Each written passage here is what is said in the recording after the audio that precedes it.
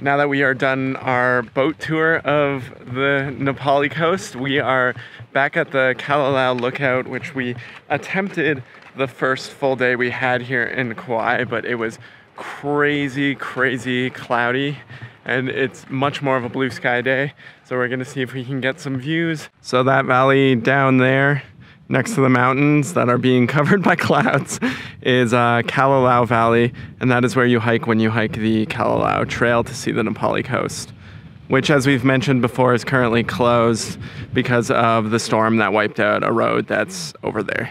Even if it is like a really nice day up here, you still have to be patient and wait for a little while for some gaps in the clouds to pass by to get the view. And we luckily just caught a little bit of the view, and we're gonna head up to the Pihea Point lookout, the wettest place on earth, and see if there's blue skies in the wettest place on earth. I want to take two of my picture where it's all cloudy.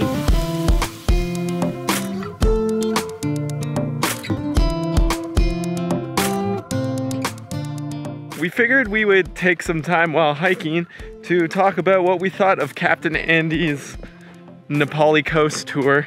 I am on a very slick, muddy hill. This is probably a bad idea. But the gist of it was incredible. Like, it was worth every penny. It cost about $165 American. And for us, that's spendy. We don't usually do like crazy events and things like that. But this one was like 100% worth it. Also important to note, we did the Nepali coast picnic sail, and we did the one that started at 8 a.m. We checked the weather ahead of time to make sure that it was going to be a clear day, and it ended up being a gorgeous day. Yeah, you definitely want to be like planning this for a day that's supposed to be nice, because it is the Nepali coast. It does get insanely rainy.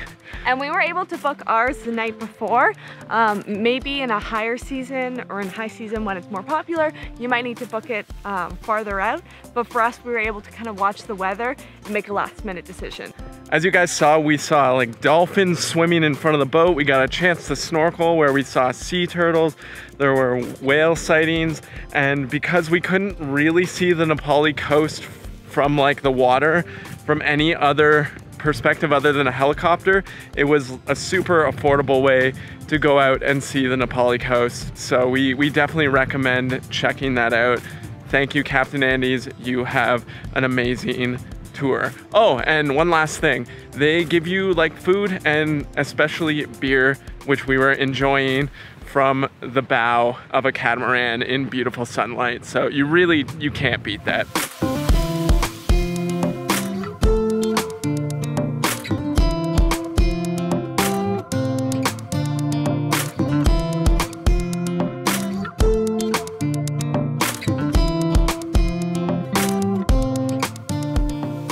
Alana's currently hiking with the camera bag back there. She's currently the turtle.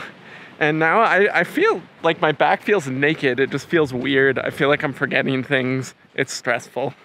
Can I have the backpack back? The Pihea Trail is a mile in, a mile out.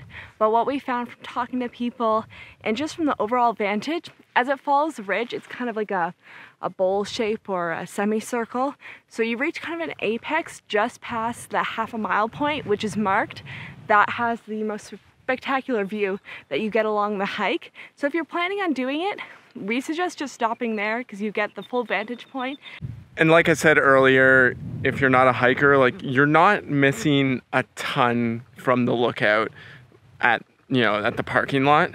I agree with that, except it's significantly busier at the lookout and there's railings up, so it's a lot harder to get more of a candid picture. Whereas if you walk even just like, a couple 100 feet off of that main part, you get it all to yourself and you get pretty much a lot of the views. And I would say this is an easy trail. Like, I would mark it as easy.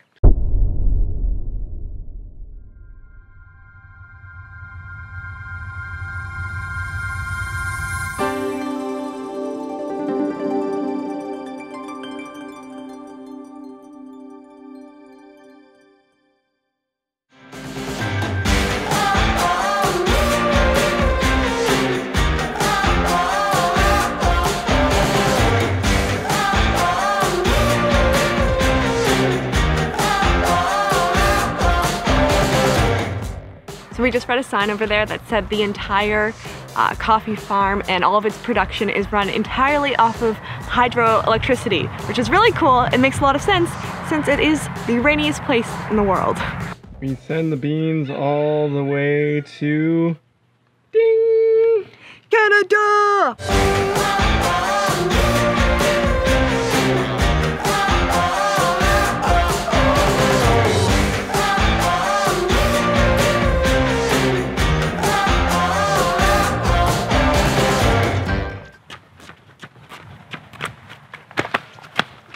I may have had a little bit too much coffee. So behind me is coffee beans drying out.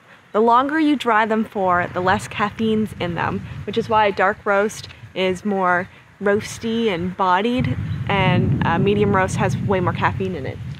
Isn't that cool? We just finished up with the coffee tour. It was awesome, a little self-guided explanation on how we get our delicious cups of goodness. And we're pretty much done for the day. Yeah, I mean, not energy level wise, because those now are through the fully roof. Ramped up again. But as far as vloggy stuff goes, we gotta get back to camp. Okay, we lied. We're actually at Wailua Falls. So let's check this out quickly, then we'll wrap up the vlog. All right, now back to the real ending of the vlog.